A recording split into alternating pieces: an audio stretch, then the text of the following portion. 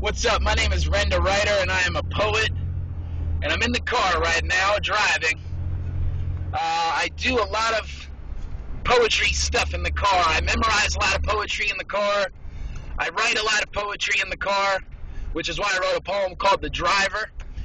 It's actually the sequel to a poem I wrote called The Peddler, because before I had a car, I used to ride my bike everywhere, and I would write poetry while I rode my bike. Well, now I got a car, and I write poetry while I drive. So I wrote this poem. It's called Genius versus Insanity, and I'm going to practice it for you now. But also I have a music version of it that was produced by Thought Coalition headquarters, thoughtcoalitionhq.com. You can find more info about them, the producers of this poem. And you can also hear that version on my SoundCloud page, which is soundcloud.com/Renda-Writer. And I just missed this light, so I'm going to see if I can squeeze in. Alright, I did it. And so here's the poem. Genius versus Insanity. Damn, it's sad.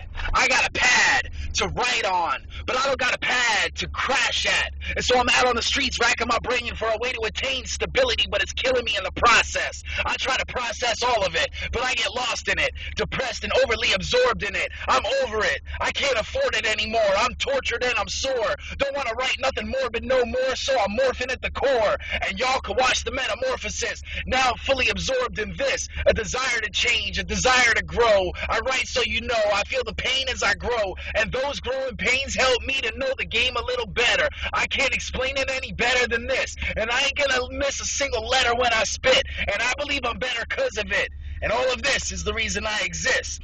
So I'll plead the fifth, and I'll leave you with this. There's a fine line between genius and insanity.